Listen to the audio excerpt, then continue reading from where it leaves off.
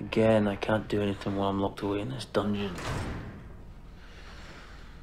Like a hideous, freckled stepchild. Please. You're not in the least bit hideous. Take it you and Daisy had a productive chat? She quaked me against the wall and then stormed out, so yeah, it was quite productive. You've got that look. I've been thinking about you and me. About us. Gemma. Relax. I know we get through this. Do you recognize this? Yeah. It's mine. After my injury, I got the number engraved because I couldn't remember the name. See, that's the thing. This one's yours.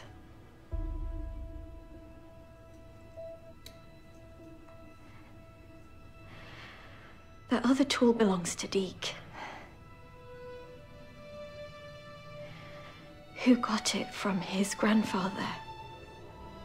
He's our